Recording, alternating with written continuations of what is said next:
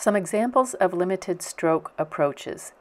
This is Mondrian. He goes from a realistic tree, breaks it down simpler and simpler until he ends up with just the primary colors and black and white lines.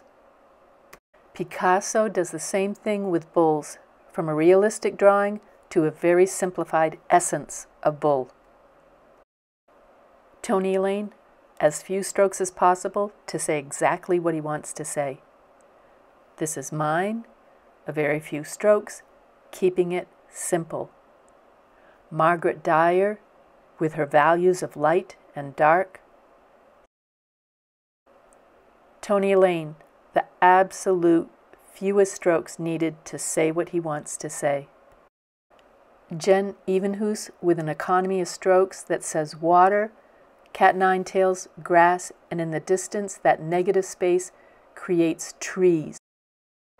Casey Klon says a forest with snow and boulders. Squint down, gorgeous, look closely, few strokes, powerful. We can do the same with watercolor. Just think ahead and plan as few brush strokes as possible, using the largest brush and the biggest washes you can.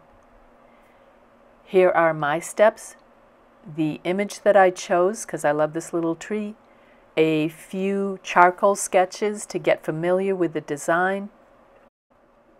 Grab your color choices. Here it's a secondary triadic color scheme. And by doing it over and over and over and cutting down the strokes each time, our muscle memory kicks in. We become familiar with the subject and our approach to it. And before you know it, we find the absolute essence of what we want to paint. Try it. It's a great experience. It's a good practice. And then, with the familiarity with the subject and your approach, you're going to create a wonderful, fresh painting.